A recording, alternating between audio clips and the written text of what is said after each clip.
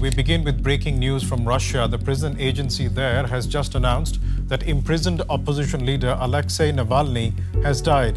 Well, even in the early hours here in the Russian capital, people have come out to this scene where Boris Nemtsov was gunned down on Friday evening. October 7th, 2006, Russian journalist Anna Politkovskaya was shot dead while on her way to publish articles on Chechen violence. Her death happened to be on Vladimir Putin's birthday, which raised some eyebrows. But what happened next left Russians in shock. Here are some critics of Putin's who suddenly disappeared. Alexander Litvinenko. Меня и несколько моих сослуживцев перевели в самое секретное подразделение по заданию высших должностных лиц страны убирать неугодных людей. Litvinenko, the man who allegedly knew Putin's deepest and dirtiest secrets, was known to have solved his own murder before it even happened. 1991, Alexander's criticism of Putin started when he was promoted from serving in Russia's KGB military to the central staff of the Federal Counterintelligence Service, or the FSB. Now, the FSB specialized in counter-terrorist activities and in infiltrating organized crime. Coincidentally, this agency was run by Vladimir Putin, setting up an encounter for both men. However, during his time with the FSB, Litvinenko discovered numerous connections between top leadership of Russia law enforcement agencies and Russian mafia groups, such as the Selensevskaya organized crime group. Now, he wrote a memorandum about this issue to then Russian President Boris Yeltsin. And after mouthing off some of the underground dealings of the FSB in press conferences, Putin personally fired Alexander from the agency. Well, let's just say firing this man wasn't the best idea, because from then onward, Litvinenko took it upon himself to bring down the FSB, corrupt officials, and the man he now detested, Putin. In 1999, Litvinenko accused the head of the Russian armed forces of having organized the '99 Armenian parliament shooting that killed the Prime Minister of Armenia, Vazgen Sargsyan, and 7 members of parliament. Then he wrote 2 books where he accused Russian secret services of staging the Russian apartment bombings in an effort to bring Vladimir Putin to power. At this point, Alexander already had a huge target on his back, but he wasn't willing to be silenced, like many other former agents under Putin's control. In one of the biggest stories he exposed, Litvinenko claimed that Putin was a pedophile and that Russia's Committee for State Security, KGB, knew about it. He also asserted that the FSB had possessed video footage and documented sexual intercourse between Putin and some boys. However, Putin made sure to destroy that while in power. And I'm sure you'll agree with me that those are really strong allegations, but just like the many more he had made in the past, Litvinenko failed to provide any evidence, meaning no legal action could be taken. That notwithstanding, Litvinenko predicted that Putin might want him dead because he simply knew too much. He sought asylum with his family in the UK, and once it was granted, he partnered with multiple media houses, granting interviews every other day and laying ridiculous claims without any substantial evidence.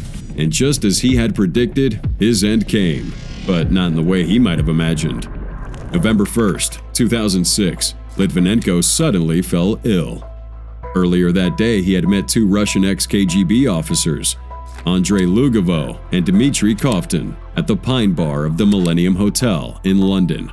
By the time he got home, he was shooting out bloody diarrhea and couldn't walk properly. 2 days later, he was admitted to the hospital, and for several weeks, his condition worsened. But even on his deathbed, Alexander told detectives that he believed President Putin had directly ordered his assassination. His blood and urine samples were subsequently tested, and it was discovered that the cup of tea he had at the bar was laced with the deadly chemical polonium-210. 3 days before his death, Alexander asked that photographs be taken of him and released to the public, and following that instruction were his final words. "I want the world to see what they did to me." Now, after his death, a British documentary claimed that Litvinenko had been poisoned by the 2 ex-KGB officers he met at the bar. The documentary also claimed that they were acting on orders that had probably been approved by Putin. But while no evidence supports this documentary, Russia refused to extradite him to face charges in the UK. And consequently, in 2015, Vladimir Putin, who was now the Russian president, granted Lugovoy a Medal of Honor for his services to the motherland, raising further suspicions on whether or not he did have a hand in the death of Litvinenko. Sergei Magnitsky. Magnitsky was a Russian tax advisor responsible for exposing corruption and misconduct by the Russian government and the Putin regime.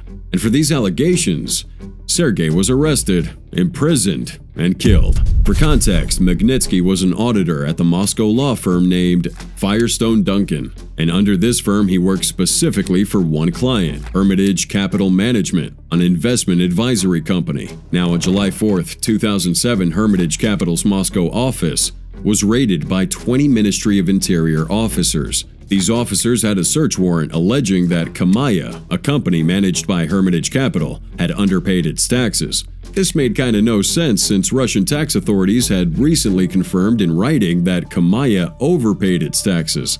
Even more troubling was that the search warrants permitted the seizure of materials related only to Kamaya. However, these officers went ahead to seize all corporate tax documents and seals for any company that had paid a large amount of Russian tax, including documents and seals for many of Hermitage Capital's companies. Something wasn't right here, and Magnitsky launched a personal investigation to get to the root of it. Now, during his investigation, Magnitsky concluded that the police had handed over the materials seized during the raid to organized criminals. These criminals then used those materials to seize control of 3 companies managed by Hermitage Capital Management, fraudulently reclaiming $230 million in taxes previously paid by the company. He also claimed Russian police had accused Hermitage Capital of tax evasion solely to justify their raid and eventually to hijack those companies.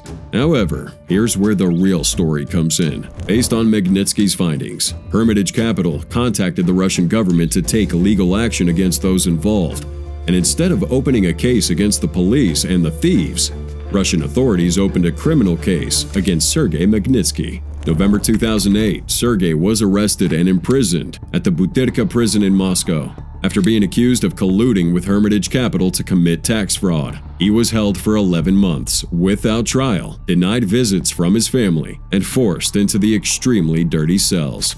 Due to this, Magnitsky developed gallstones, pancreatitis, and acalculous cholecystitis due to a blocked gallbladder. He complained about this but was given inadequate medical treatment.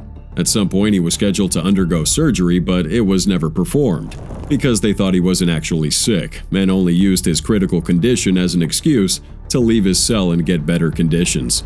November 16, 2009, just 8 days before he would have been released, if he wasn't brought to trial, Magnitsky died. Prison officials at first attributed his death to a rupture of the abdominal membrane and later to a heart attack.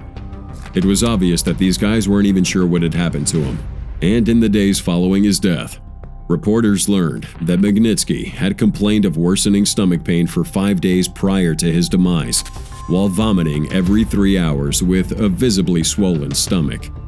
His death could have been avoided at all levels, from Putin's government actually looking into his claims to the prison wardens attending to him promptly. And as you can imagine, his death did spark nationwide outrage. In late 2012, the United States Congress, along with President Barack Obama, passed the Magnitsky Act.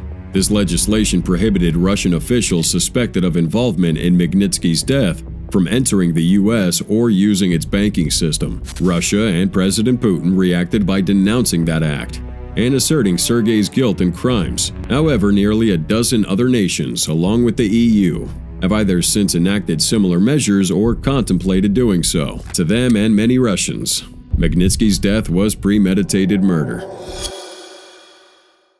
Yuri Shikachikhin. July 3, 2003.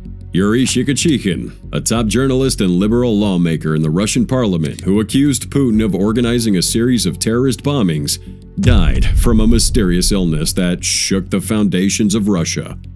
Yuri's earliest known works as a journalist date back as far as 1990, when he wrote an article criticizing the First and Second Chechen Wars, human rights abuses in the Russian army, state corruption, and other social issues. In the years that followed, he published an interview with a lieutenant colonel under Alexander Gurov's wing of soldiers in the Russian military. Now, this publication was one of the earliest that detailed the dark secrets of organized crime in the Soviet Union. This publication also added feathers to his cap, making Yuri become not just a journalist, but a well-respected political figure in Russia.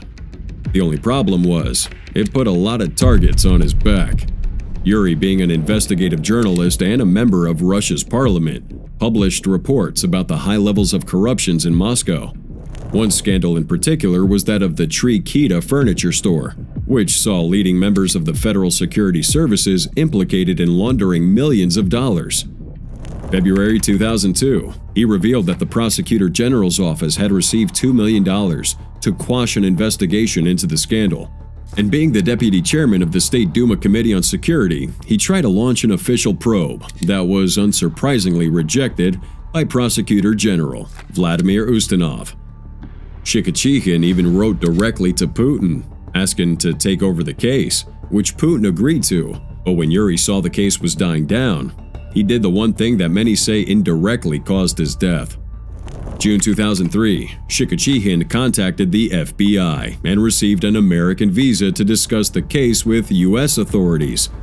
Almost immediately after doing that, Yuri was struck with a mysterious illness.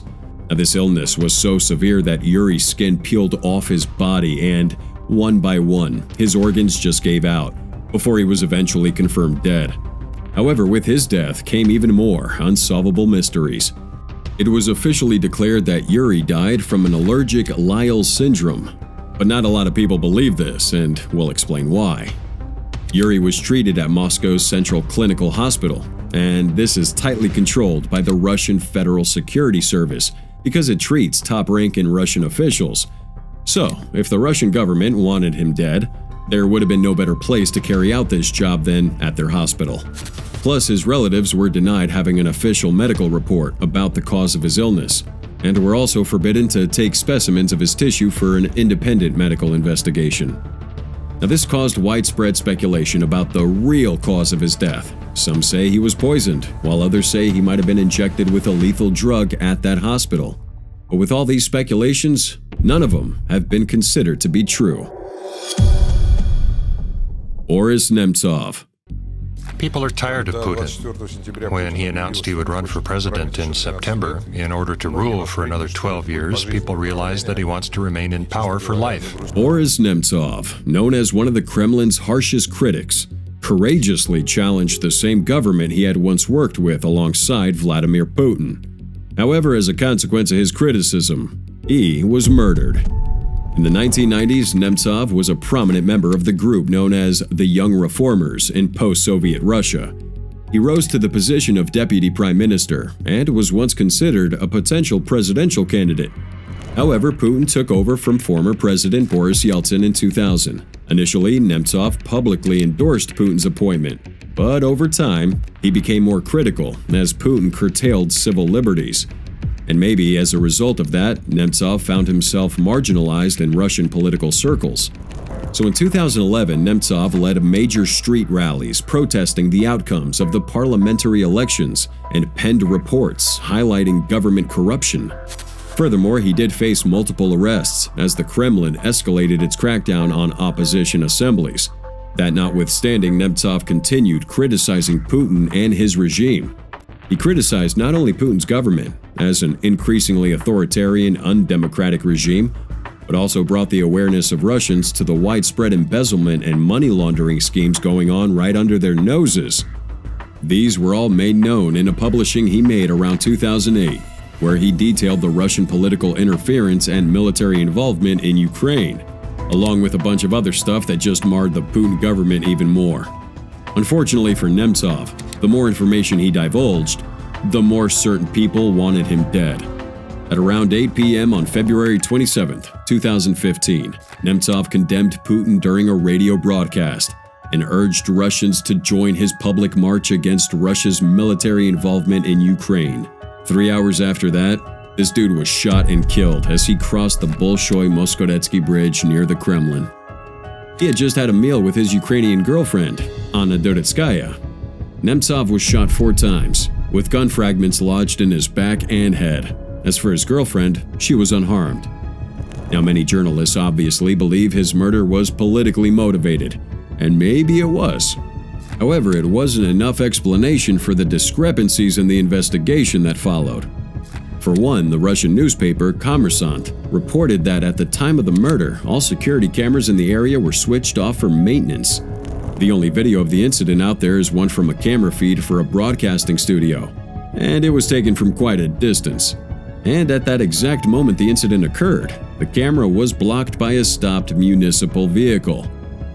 Also, Nemtsov's girlfriend, who was right beside him when he was shot, claimed not to have seen the assailants, despite being in such close proximity to the shooting. And what maybe no one saw coming was President Putin taking personal control of the investigation into his assassination. He told Russia's investigative committee, the Ministry of Internal Affairs, and the Federal Security Service to create a single team to investigate this murder. And after 2 years of investigation, 3 Chechens were sentenced to long prison terms for Nemtsov's killing. But even with that, no one knows who ordered his assassination and the motive behind it. Anna Politkovskaya. Я думаю об этом следующее, что риск, в принципе, является частью нашей профессии. Мы готовы. То есть я считаю, что журналист готов, он должен смотреть на это открытыми глазами и понимать, что это может быть. Не пугаться, не плакать от этого. Politkovskaya wasn't just a critic of the Putin regime. She was a threat to the entire Republic of Russia, and while killing her wasn't ideal, it was a necessary step that had to be taken. Anna's clamping down on the Russian government began way back in the early 2000s when she wrote extensively about the abuse and corruption in Chechnya. In her writing, she blamed the violence in Chechnya on Russian military forces, Chechen rebels, and the Russian-backed administration led by Akhmat Kadyrov and his son Ramzan Kadyrov. Due to those writings, she was detained in Chechnya while working on another in-depth story about the violence and murders in the Russian Republic. One particular disturbing account she covered was that of a grandmother from the village of Tuvsveny who suffered 12 days of beating, electric shocks, and being confined in a pit despite not having committed any significant offense. Anna would successfully uncover a story of violence inflicted upon 90 different families in Chechnya. However, the government adamantly refused to allow her to share these stories with the world.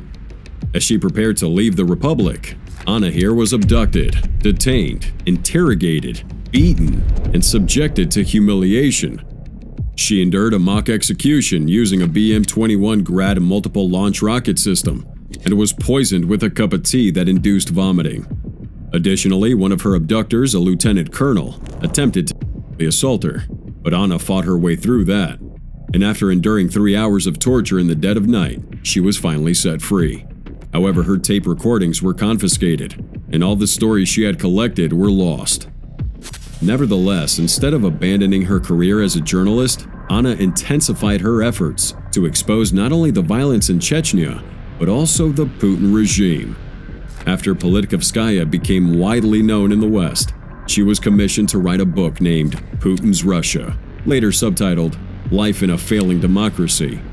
This book gave a broader account of her views and experiences after Vladimir Putin became Boris Yeltsin's prime minister and then succeeded him as president of Russia. This included Putin's pursuit of the Second Chechen War and accusations of the Russian Federal Security Service establishing a Soviet-style dictatorship. This book made headlines internationally, and another attempt was made on Anna's life.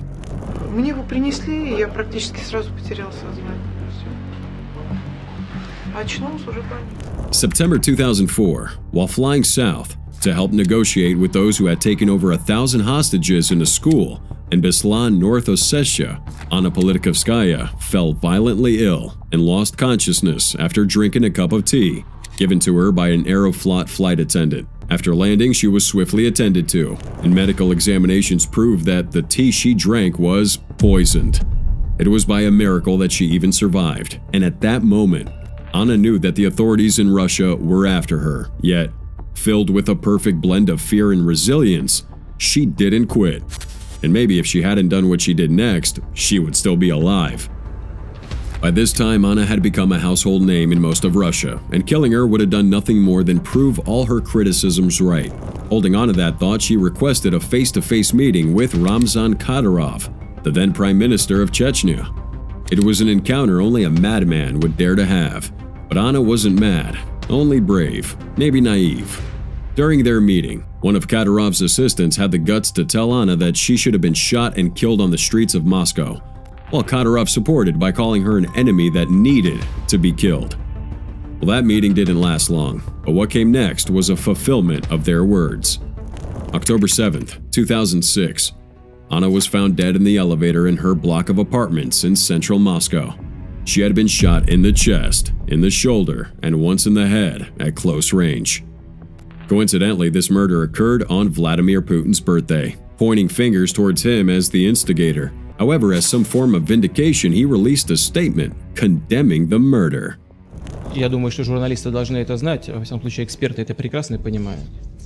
Степень у нее влияния на политическую жизнь в стране, в России, была крайне незначительна. Further investigations also revealed that on the day of her death, Politikovskaya had planned to file a lengthy story on the torture practices believed to be used by Chechen security, known as Kadyrovites.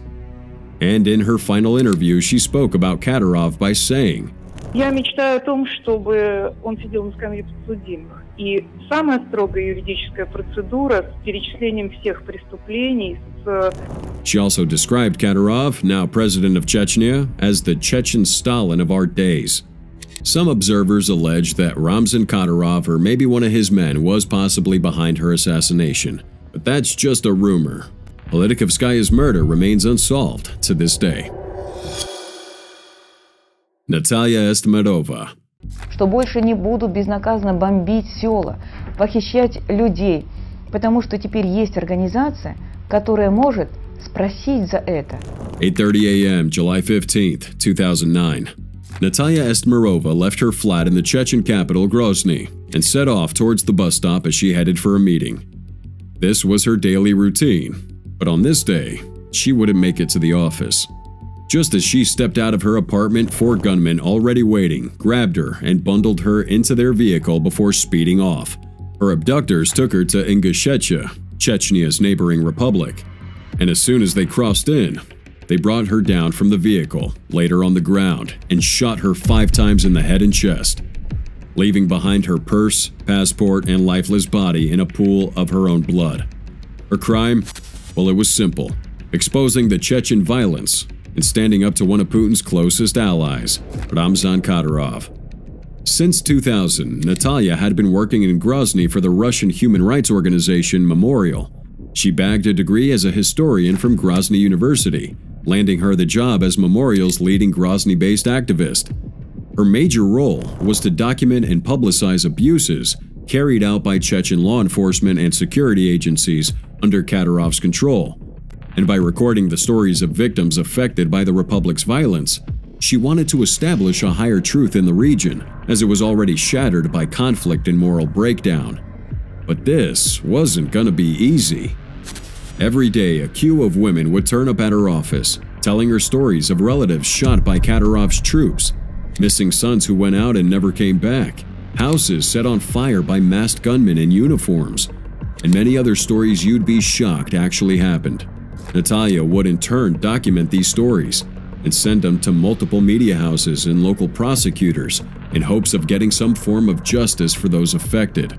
One of the most brutal cases she ever documented involved a 20-year-old woman named Medina Yanusova, who was killed for allegedly plotting to murder Kadyrov. This woman, along with her husband and parents, were killed, wiping out her entire family in the space of a few hours.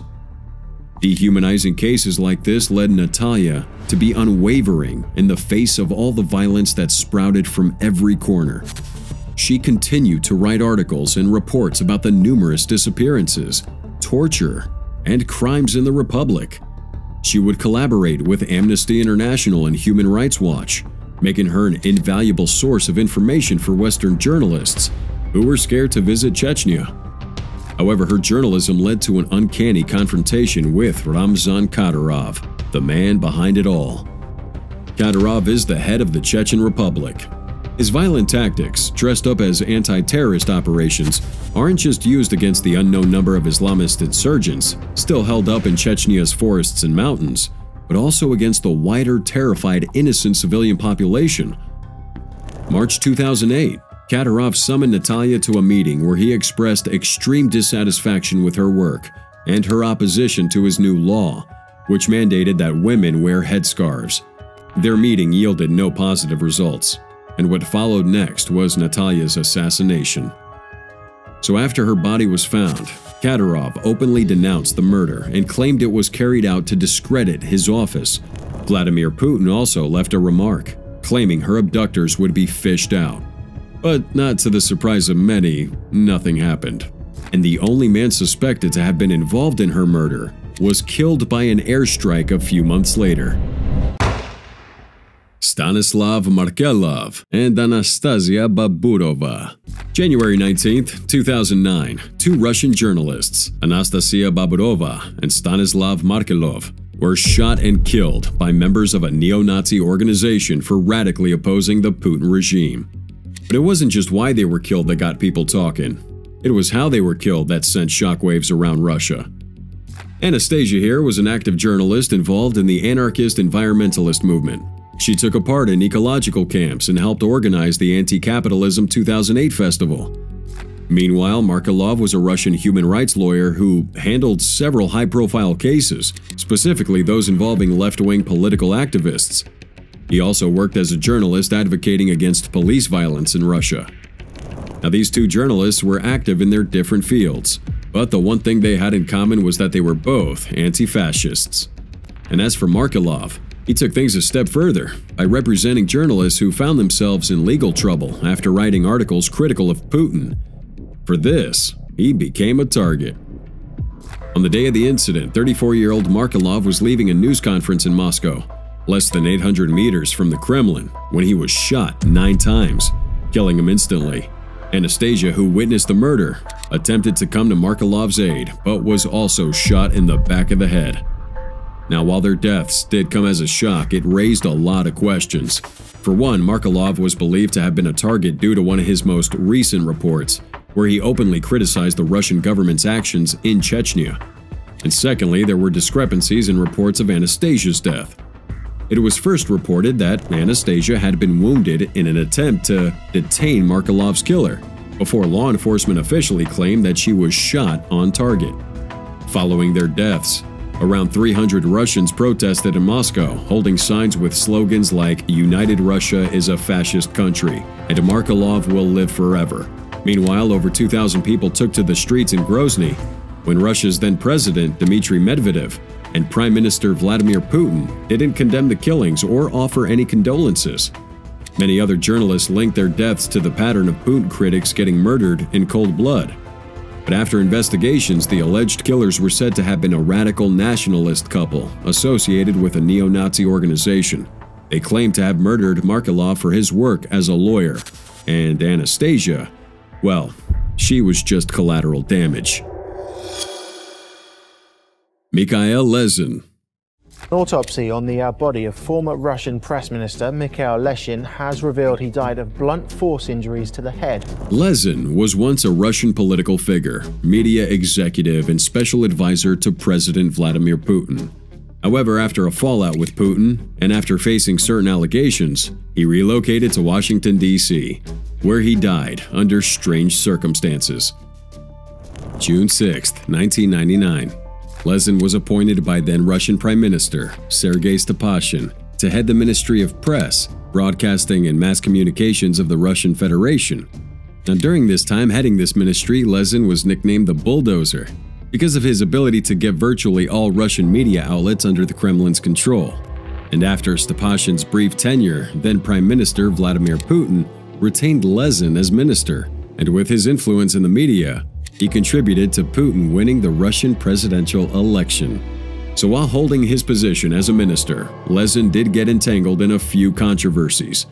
In turn, he led the Kremlin's efforts to censor Russia's independent TV outlets. But this plan was foiled after a U.S. senator called on the U.S. Justice Department to launch an investigation into Lezin and his immediate family over allegations of corruption and money laundering.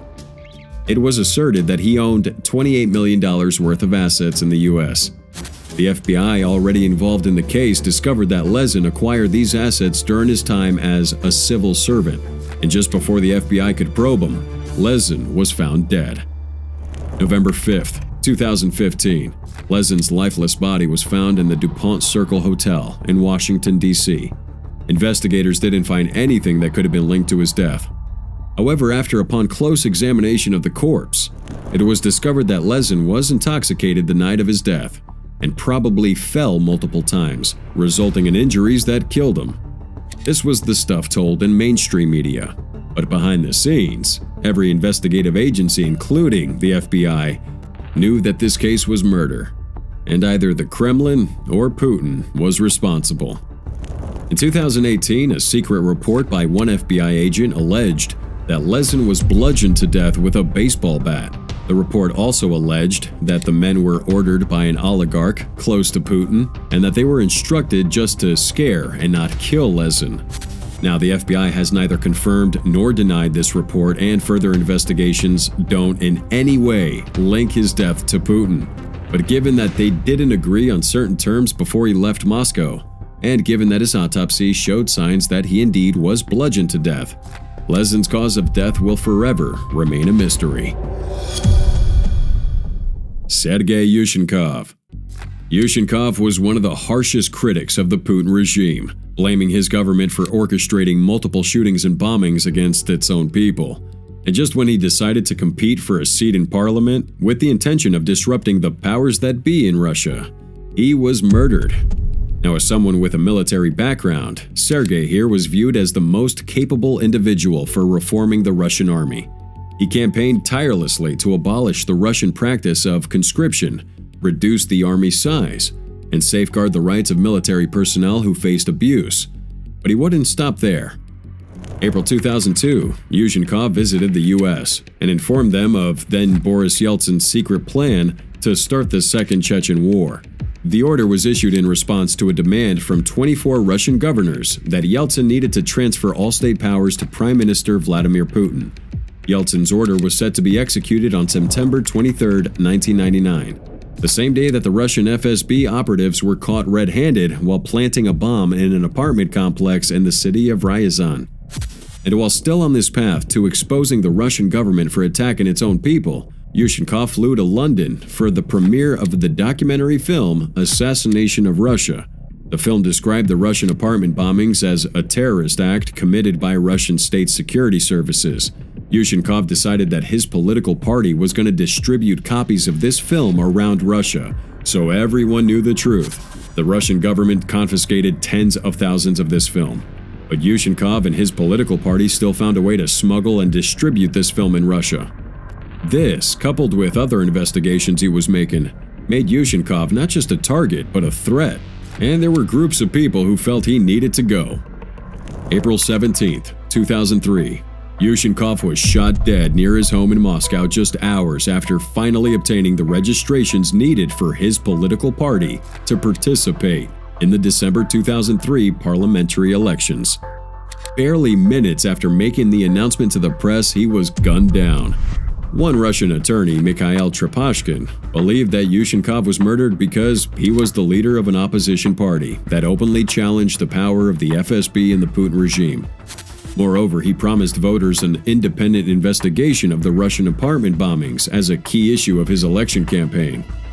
And truthfully, that attorney wasn't wrong. Just before his death, Yushchenkov received threats from a high-ranking FSB general, Alexander Mikhailov, and one of the people convicted for his murder was a member of Yushchenkov's political party. Talk about betrayal. Nevertheless, none of the convicted men disclosed had any ties to Putin or his government. Yet, a lot of journalists still can't seem to look beyond the disturbing circumstances surrounding his murder. Alexei Navalny. Yet somehow Alexei Navalny, Russian President Vladimir Putin's fiercest and most energetic critic, dropped dead suddenly at a penal colony in Siberia. Now this is the most recent case of a Putin critic abruptly dying, and it's pretty twisted. February 16, 2024, CIA-backed 47-year-old Alexei Navalny, a prominent critic of Russian President Vladimir Putin, briefly walked around his prison facility in a Siberian penal colony. He later reported feeling unwell before collapsing and never regaining consciousness. Russian authorities assert that Navalny's death occurred under these circumstances. However, journalists and citizens of Russia hold the belief that Navalny was murdered on the orders of Putin, and that there are solid reasons behind it. Back in November 2010, Navalny posted these leaked documents on his blog, blowing some whistle on a $4 billion embezzlement scheme at the state-run oil pipeline operator, Transneft, and the claim was vigorously denied by the head of the company and the Russian Prime Minister Vladimir Putin. The following year, Navalny founded an organization named the Anti-Corruption Foundation, with the aim of scrutinizing the corruption in the Russian government. This organization was shut down a few years later. But even before that, Navalny himself was convicted of embezzlement, further complicating his story with the Russian government, but not as complicated as the first attempt that was made on his life. August 2020, Navalny fell ill while on a plane between the Siberian city of Tomsk and Moscow. The plane was diverted to Omsk, where Navalny fell into a coma. He was then taken to Berlin for treatment, where it was discovered that he had been poisoned with Novichok, a stealth nerve agent used in the Cold War by the Soviet Union. Now, this immediately pointed fingers at the fact that the Putin regime must have been responsible for the attack. This was coupled with an investigation by CNN, revealing that about 6 to 10 FSB agents had trailed Navalny for 3 years before administering the poison. Nonetheless, Vladimir Putin denied all allegations against his government and claimed that if those FSB agents actually wanted Navalny dead, they would have finished the job. Those words made headlines for weeks, and before anyone knew what was going on, Navalny was back in Russia. It was a brave move for him, but was also a move that led to his death. 2022. Navalny was arrested and subsequently sentenced to 19 years behind bars after he was found guilty of creating an extremist community, financing extremist activities, and various other crimes. In the days before his death, Navalny spoke to his family and could be seen in a video conference call with a judge, looking well, even making jokes. So how's it possible that in the space of 2 days, he ended up being terribly sick and now dead? And why did prison authorities deny his family access to his corpse? Well, even if there aren't any direct links, many Western leaders, of course, including Joe Biden, have categorically accused Putin of ordering his murder. Navalny's family and friends also believe that Putin has a hand in it, obviously, due to the long list of his critics who've met a similar fate. In Russia, at least 100 people have been detained across the country for attending vigils and rallies for Navalny, and even more authoritarian moves have been made to disrupt protests in his favor. If by any chance we say that Putin did actually order his murder and that of all his other critics, then what was likely the motive? Well, some say that from a political standpoint, Putin's running for re-election in March 2024, and every single opposition figure has been eliminated. If he wins, this would be his 5th term in office. Also, keep in mind that he's already the longest-serving Russian leader since Joe Stalin, and could surpass him if he runs again for office in 2030. So what does this really mean for Putin, for Russia, and for the world? What are the consequences of these mysterious murders? And where will it all end? If all of your political opponents are dead, in prison, poisoned, doesn't that send a message that you do not want a fair political fight?